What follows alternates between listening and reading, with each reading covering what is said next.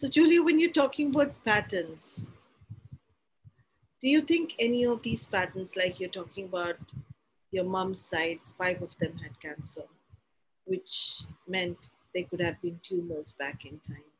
And I was also reading that you said, and the doctor said that, things could have started right in the womb. Have you ever sat down and thought about it? And I'm sure you have, because the patterns and then being in the womb and 5 children just, you know, because of cancer going away. What more did you kind of connect with during this self-discovery course that you went through?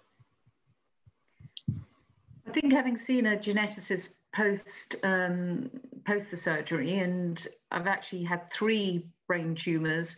One they've removed. I've still got 2 that are sitting there, but they're very small and they're being monitored on a regular basis. And of course, the most important thing with brain tumours is whether they're benign or malignant. And the 2 I have remaining look benign. So I've got a very good long diagnosis of good health, I hope. I'm very fortunate with that. In terms of the family background, I think what I was told was it was a genetic malfunction, probably in the late stages of the womb, but it wasn't hereditary.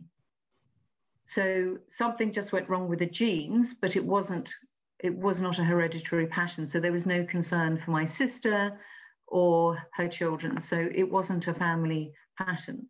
But of course, knowing that 5 uncles and aunts on my mother's side died early of various cancers